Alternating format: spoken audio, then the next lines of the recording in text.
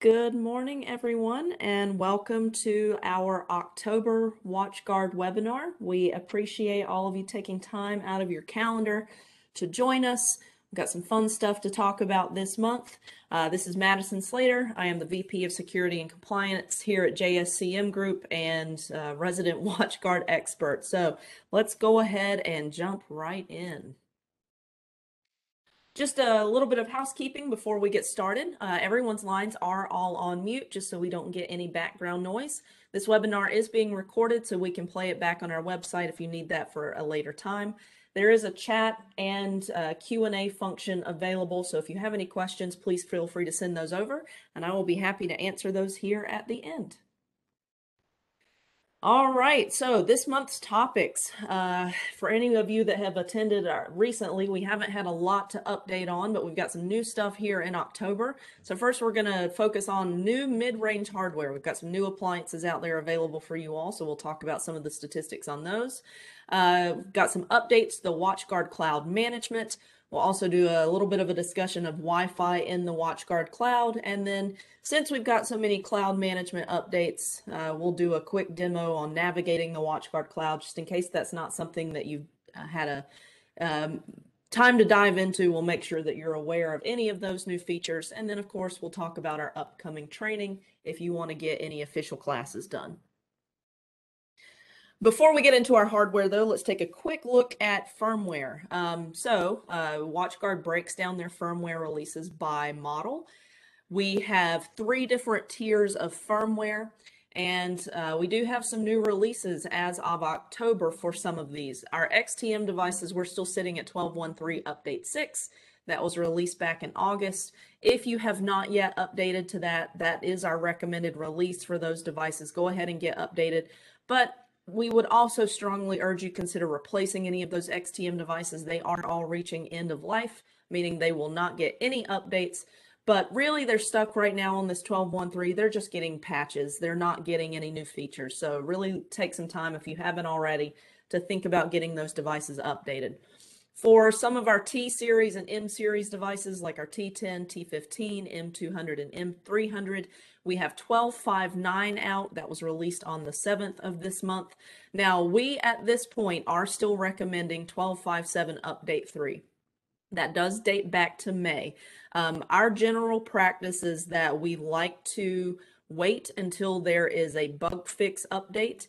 That being said, May has been a while. And we've had a couple of revisions that WatchGuard has released since then. So I've put some asterisks here. We are going to be testing these out with 12.5.9 on these devices just to see if we've got any issues that are popping up.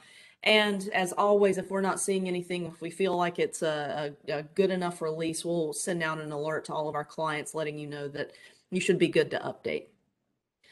For our other T-Series and M-Series boxes, like the T20, T55, some of our newer M-Series devices, we have 12.7.2 that was released on the 7th of October. Again, we're still recommending 12.7 Update 1, but much like with our other boxes, we will be testing out this 12.7.2 release. And if we feel like it's stable, we're not seeing any significant issues, then we'll send an alert out that we think it's a good idea to upgrade.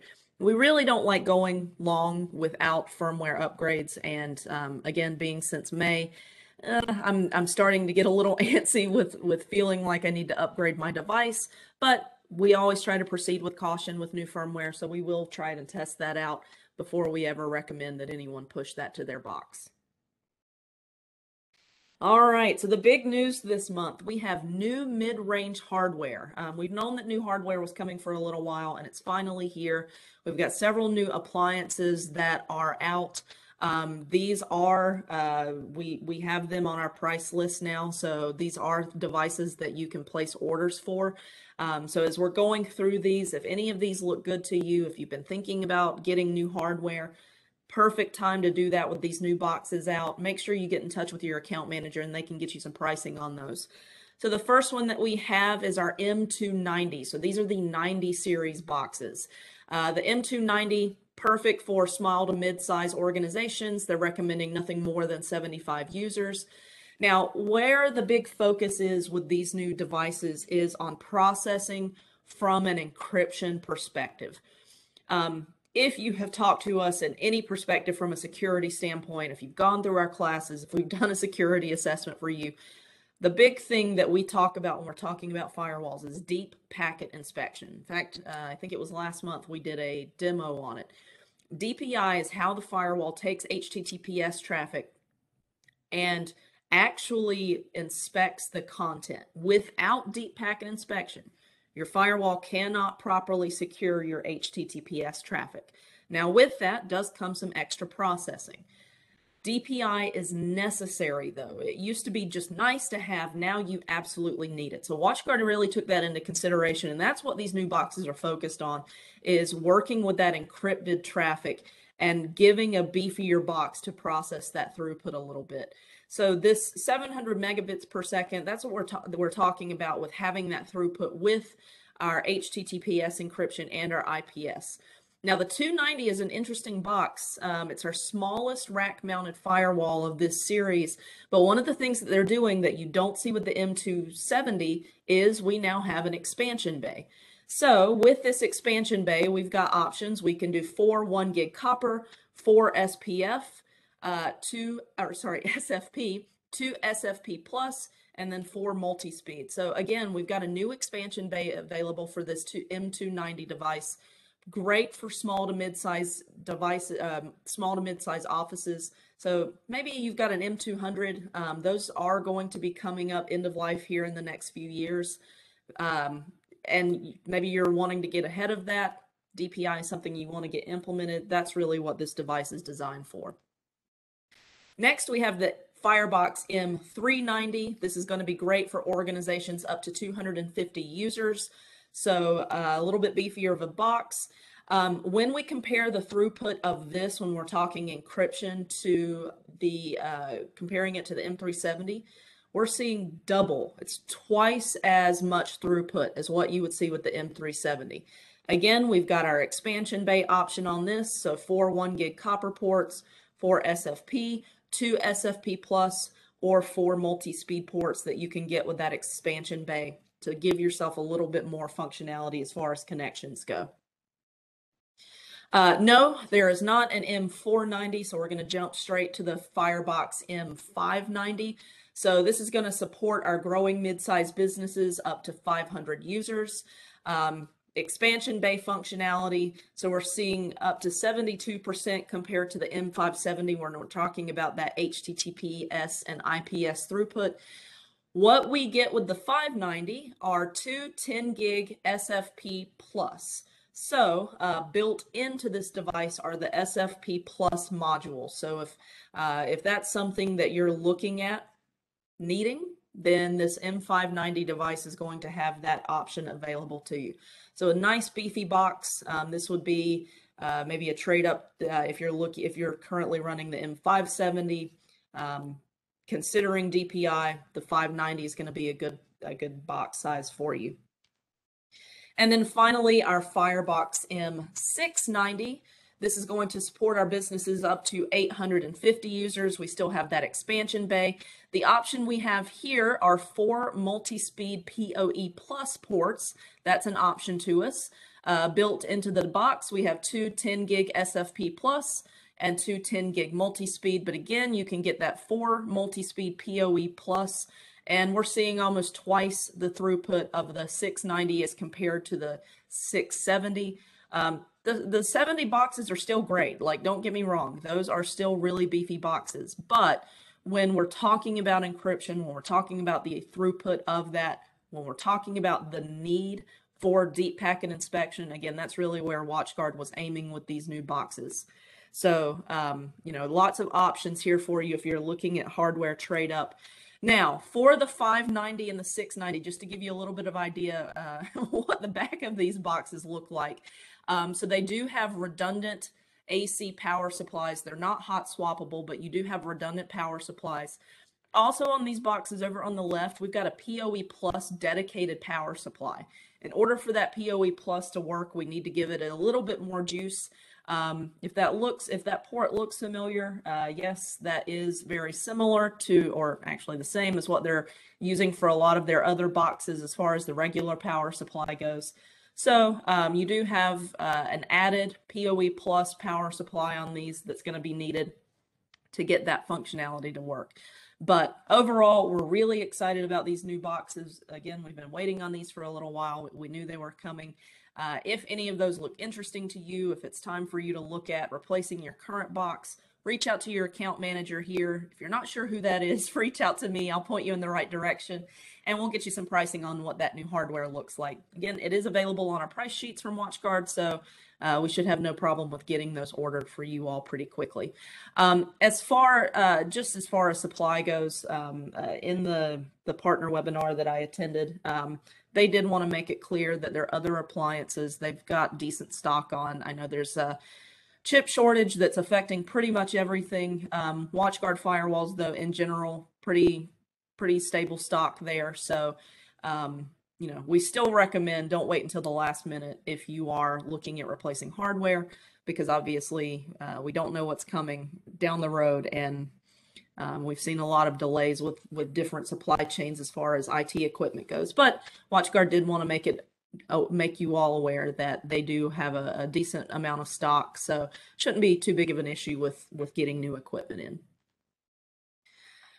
All right, updates to WatchGuard Cloud Management. So WatchGuard has been putting a lot of emphasis on the WatchGuard Cloud. Now, if you're not familiar with what this is, that's going to be our demo this afternoon, just taking a look at it. There's lots that resides in WatchGuard Cloud, and over the years, they've been making improvements, adding things. But the big thing that they've added recently is the management of your firewall in the WatchGuard Cloud. So instead of using the local web interface, instead of using WSM, you can set up a firewall to be managed through the cloud. There are some limitations to it, but it is what I wanted to share with you just so you can see what their general roadmap looks like as far as what new features they're going to be releasing. Now, obviously, these are planned dates. They are not necessarily 100% set in stone, but I did want you to be aware of what's coming. If cloud management is something that is interesting to you, you know, wanting to have that management functionality up there instead of just doing it locally, then that is an option for you. So Q3 2021, we saw some additions here. Back in July, for example, they implemented the ability to do Active Directory through your policies, system actions for fire clusters, single sign-on, dynamic DNS. Those all came in with Q3. Here in Q4, November, they're going to be implementing the SSL VPN for mobile. VPN, we've got our authentication integration, IPv6 planned for December. And then some of our just general management firmware updates across multiple subscribers. That's going to be more if you're on the MSP side and managing multiple devices, but that functionality is going to be available. Seeing configuration differentiation should be available this month. And then looking ahead to the beginning of Q1 2022, somehow we are close to the end of the year already, they are going to be implementing the ability to use fire clusters, high availability units, not currently something that you can really do through the WatchGuard Cloud. They know that's a big need, so that's coming. SD-WAN and traffic management configuration. And then Q2, we're looking at the ability to do aliases and templates, SD-WAN and templates, dynamic routing, etc. WatchGuard Cloud, you all hopefully know this. I try to be as honest as possible. WatchGuard Cloud, it has limitations right now. Now, they've got a lot of stuff on the roadmap, but there's plenty of stuff that it is missing that I personally am sort of holding off on them having that functionality until I really consider moving my firewall to the cloud. That being said, if you don't consider yourself necessarily a power user on your firewall, if you like the idea of cloud management, if you just need an easy way to manage your policies, you're not trying to get into the nitty-gritty of it, you're not a firewall nerd like I am, cloud is probably a perfect option for you. There are some limitations with it from a setup perspective. You, at this point, do have to factory reset your firewall completely to get it into the cloud, so that's a pretty big gotcha, but not necessarily super difficult to overcome. You can rebuild that configuration in the cloud, but just something to be aware of. I do expect that with more of these implementations with the cloud, them implementing more functionality, we are going to start seeing more and more people move there. I am definitely not opposed to cloud management in general. I just, for me personally, I want to get a few more of these items checked off before I really start to consider moving my own box. But again, that functionality is available, and definitely something that if you are looking for an easier way to manage your device, something that you should consider. All right, and then continuing on with our WatchGuard Cloud, Wi-Fi is now going to be available through the WatchGuard Cloud. It is currently in beta. So if we look at what the WatchGuard Cloud entails, they're really putting a lot of emphasis on this. So WatchGuard Cloud is where we see things like the cloud management, like we just talked about. It's where we can manage our off point for our MFA. There's also endpoint protection functionality. And now we have the Wi-Fi implementation. This is for our Wi-Fi 6 hardware that can be, it can be managed through the WatchGuard Cloud. So they're really trying to give us an environment that we log into one place, we see a bunch of stuff. I personally really like that idea. The fewer places I have to jump around to. Several months back, for example, they moved TDR under the WatchGuard Cloud. So you're still getting all of these functions that WatchGuard has had available for years, but now they're trying to put them all in one easier to use location. And through that integration, you're getting a lot more visibility into this stuff when it's all tied in to that one area. So again, any Wi-Fi 6 WatchGuard hardware is going to be available to be managed through the Wi-Fi cloud. Or through the WatchGuard Cloud, so more and more coming to that platform.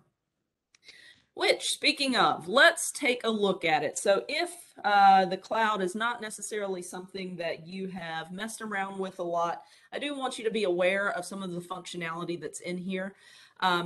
To get to the WatchGuard Cloud portal, you can go to watchguard.com, log in, go under My WatchGuard, and go to WatchGuard Cloud, or you just navigate to cloud.watchguard.com, log in with the same credentials that you use to log into your regular WatchGuard account. As a side note, if you don't have MFA on your WatchGuard login, please turn that on. Plenty of information out there. We've got a blog post about it. WatchGuard has help documents, but MFA whenever possible. All right, so looking at the WatchGuard Cloud, first we have our dashboard. Now, the biggest thing we use our WatchGuard Cloud for is logging through cloud visibility and off-point. We are big MFA off-point proponents. We use it quite extensively around here. So when you first log into the WatchGuard Cloud, you get a dashboard and you get a nice high-level overview of a bunch of the stuff you've got going on your device. So if you've got active alerts, I obviously have a bunch, but a lot of that has to do with the testing devices that we use. We have the option to do a dark web scan, so you can enter your email address or your domain, see if there's anything on the dark web out there about you. You get an idea of what your licensing looks like, your device connection status, so ever how many devices you have pointed into the cloud, what their connection status looks like. I don't have any Wi-Fi managed or any cloud managed APs, but that would show me that information there. Information about my authentication. So this is going to be coming from my off point, got my user count, host status. This is going to be from TDR, also from my indicators from TDR. And then if you're using the endpoint security, you'll see that available as well. So the dashboard is really designed to be your high level overview. What have you got going on through the different tools that you're using? Under monitor, really depends on what service you're wanting to deal with. So again, our big services here are going to be cloud visibility, which is your logging, off point, which is MFA, threat detection, which is our TDR service, and then endpoints, which is going to be tying in through TDR and Panda. So for example, let's say I want to look at logs on my device. Under monitor, I can go into my devices. It would show me my device options over here on the left, and then I can dive down into my logs. If you are not currently logging your firewall to cloud visibility, I highly recommend you set that up. It gives you a lot of functionality. Now, what if you say, yeah, but Madison, I'm already using Dimension. Cool, keep using Dimension. You can actually use both. Dimension is great for extended log retention, depending on how much space you have saved for that VM or Hyper-V environment. Cloud visibility, honestly, it's just a lot faster. And there are some nice visuals in here. So set it up with both. There's a lot of information that you can see inside of your WatchGuard Cloud logging to really get an idea of what your device is doing. Also under monitor, this is where we can go in if we're using AuthPoint. This is where we can see the activity on our AuthPoint service. So I can get an idea of how my MFA is operating. If I'm using TDR, I can go in and monitor from here as well. So monitor exactly what it says, look at what's happening. Under configure, this is where you can actually interact with these services, make changes. So under configure, for example, this is where I'm not using I'm not using cloud management. I am using logging. I do have some basic functionality here through my logging. For example, if I wanted to do firmware upgrades from here, I can definitely do that. Under my AuthPoint, this is really the nuts and bolts of getting AuthPoint up and working. If you're not using AuthPoint, this looks interesting, please let me know. I'll be happy to do a personal demo for anyone that is interested in that service. But this is where I would go in, configure my AuthPoint, hand out tokens, get the downloads for AuthPoint, etc. Under threat detection, this is where I'm going to be able to configure my TDR. So for example, if I want to update the policies that are managing my TDR, this is where those are configured. This is where I can set up things like my signature overrides, my exclusions. This is where I get my general host sensor settings. So if I needed to turn something on or off, make any changes, all of that's going to be done under configure, threat detection. And then endpoint, that's some of the additional endpoint security they've been implementing. Shared configuration, so that's really more designed for MSPs. However, you can use shared configurations if you have multiple sites that you are managing and you want to roll those out from a templated perspective. Inventory is just going to give me an idea of what my licensing looks like, so I can see what my allocation looks like. My host sensors for TDR. This one's sort of a boring area. And then under administration. So this is where I can go in, I can manage the operators on my account, give people different roles or levels of access. I can see more information about my licensing.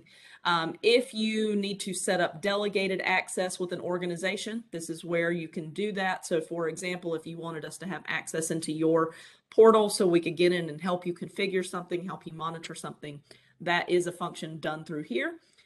You do have the option for trials, depending on what you've turned on, what you've activated. Usually they are for up to 30 days.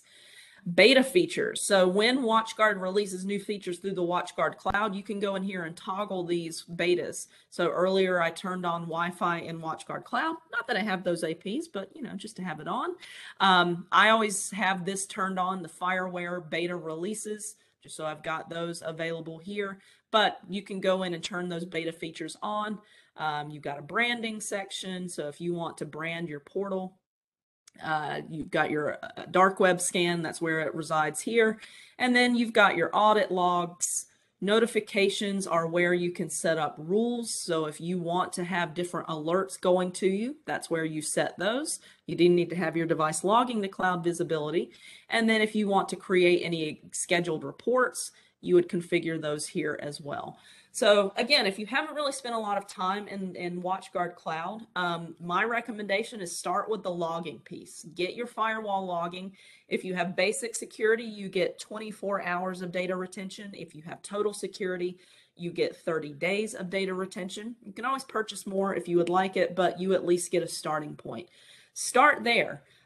If you have not implemented MFA, I'm going to harp on this about in almost like every single webinar that we do, because MFA is absolutely necessary.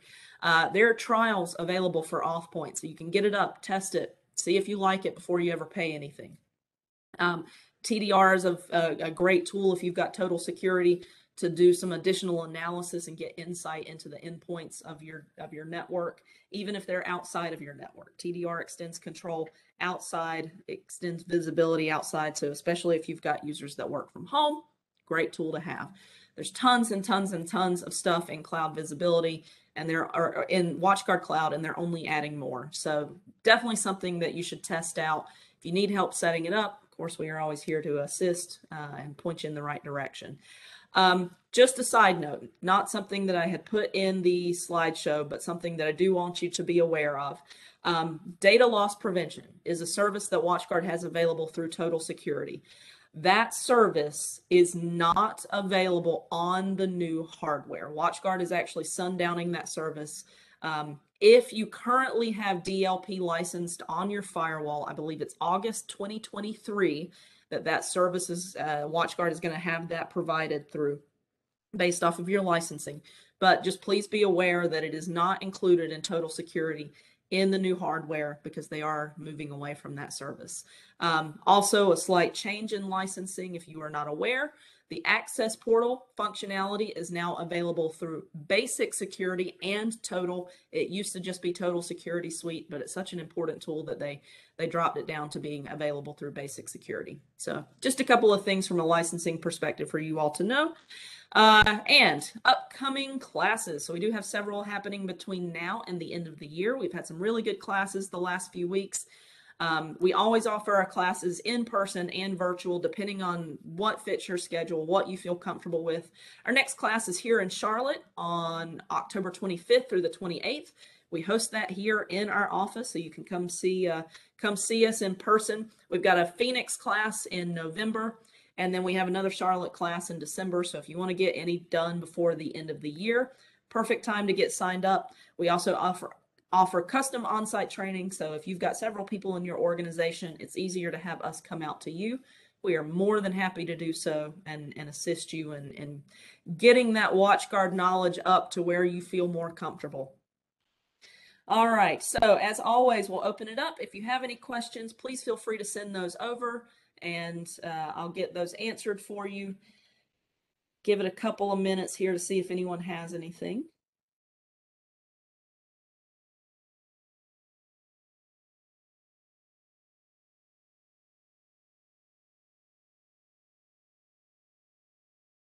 All right, not seeing anything come through. At any point in the future, if something pops up, please send me an email. I'll be happy to point you in the right direction.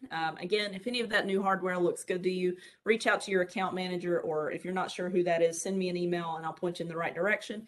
Thank you all so much for attending our October webinar. We hope that this information was enjoyable. If you ever have suggestions, requests for demos, content, anything like that, send it over. We like to know what you want to have covered, and we will cover that at your request. So send that over to us. We'll be happy to throw that into one of our upcoming webinars. Thank you all so much for your time. Have a great afternoon, and we will see you in November.